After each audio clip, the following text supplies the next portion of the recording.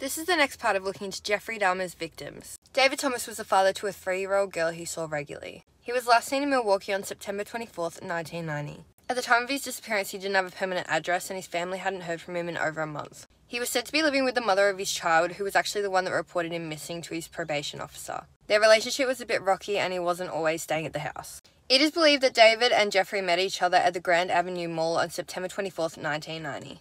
Dahmer had asked David if he would come back to his apartment to pose nude for photos and have a couple of drinks, and he offered him money to do so. David agreed, and upon arriving at the apartment, Dahmer gave David a drink that was heavily spiked.